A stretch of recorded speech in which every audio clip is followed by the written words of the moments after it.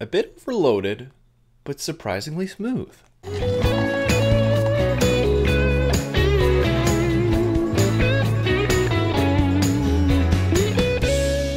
This is my review for 999. Now, 999 was a film that I was kind of hesitant about seeing, mainly because from the trailers it just looked very generic, looked very straight to DVD like. However, I saw that it was directed by John Hillcoat, and I'm actually quite a fan of his. I loved his work he did for The Road. That movie left me depressed beyond all meaning, but that's exactly what it was supposed to do.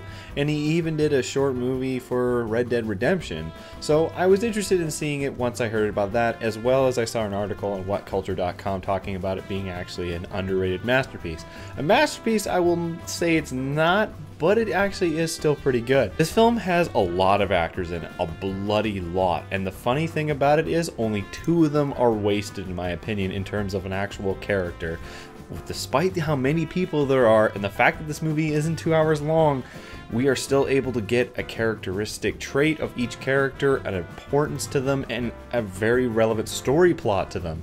At least to say this film is about a crew of bank robbers who are in line with the Russian mafia.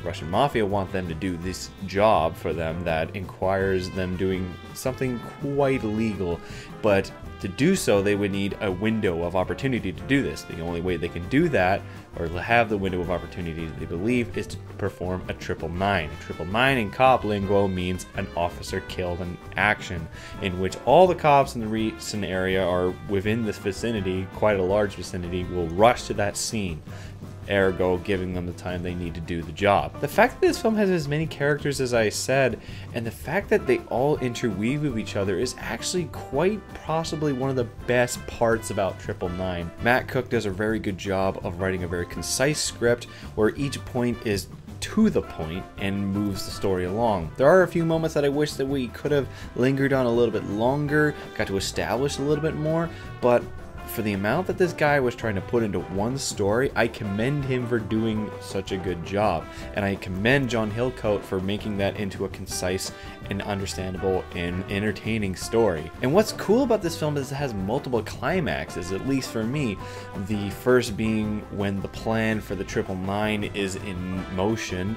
The second is for the heist, the main heist. And then the third is actually this event that happens at the very end of the movie, where you think of something is going to happen, but it actually turns out is completely different. And that's something that I liked about this film, is that there was a lot of twists. In twists, I mean characters died. A lot of people died. Just to say if there was any character that really stood out, I would say that really everyone does a pretty average job. Casey Affleck's good as Casey Affleck. Aaron Paul's great as Jesse from season 2 of Breaking Bad. Norman Reedus. He's Norman Reedus. Kate Winslet, though, that was interesting, seeing her as a Russian villain. I don't know if she's played a villain before, but she did a pretty good job. The rest of the cast was also very good, and even though they were kind of walking the line with stereotypical characters, there were still moments where you saw a bit of a turn for them, a different side. However, as I said, there wasn't enough time to really establish some of these characters. For instance, Wonder Woman's in this movie. I don't know why.